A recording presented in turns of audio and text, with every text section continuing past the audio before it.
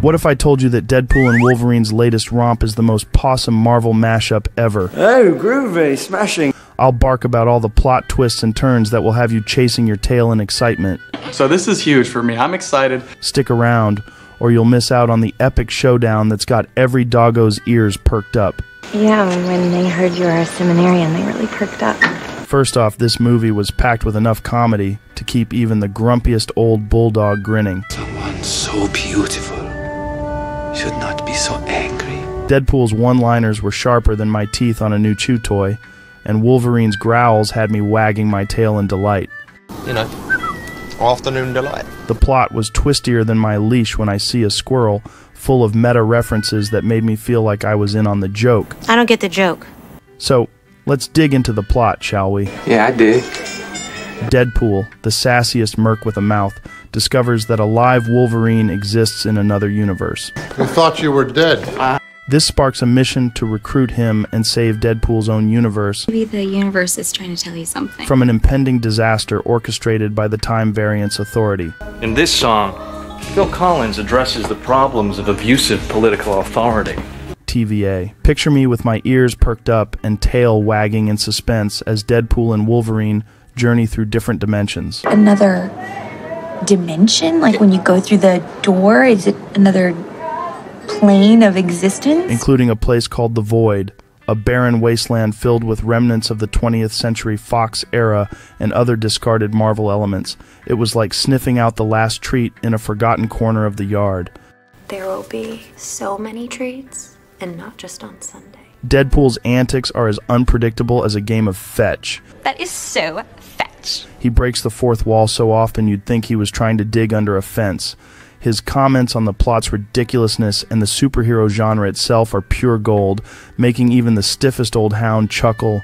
You're hilarious, Richard. You're just a regular riot.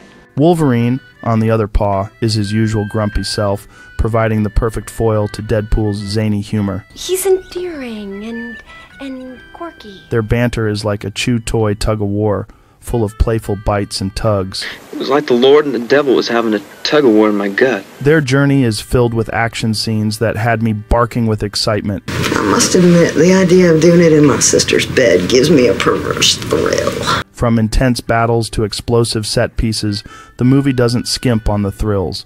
One moment they're slicing and dicing their way through enemies, and the next they're hurling hilarious insults at each other. You know, like witty banter thing. It's nothing serious. It's a pawsome blend of action and comedy that kept me engaged, even if there were no actual dogs to cheer for. The dog, where are they?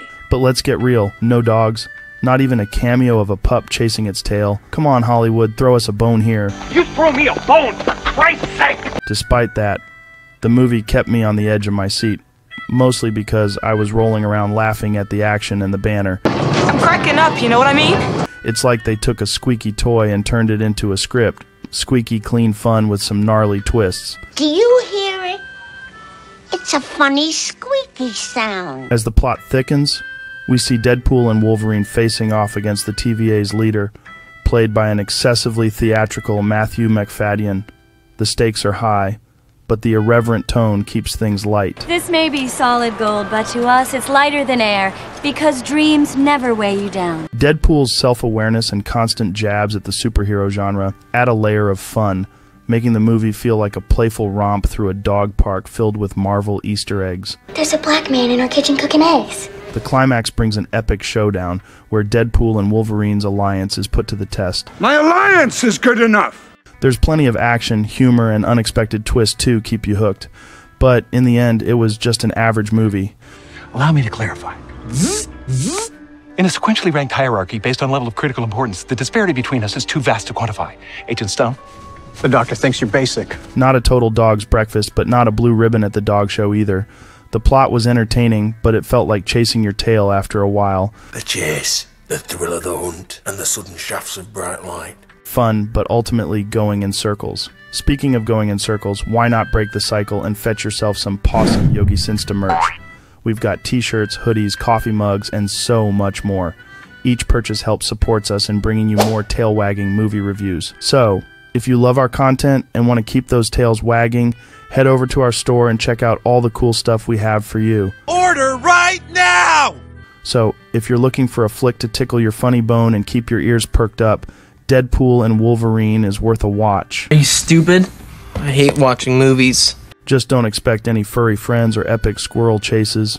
Until next time, keep your tails wagging and your popcorn popping. Woof woof.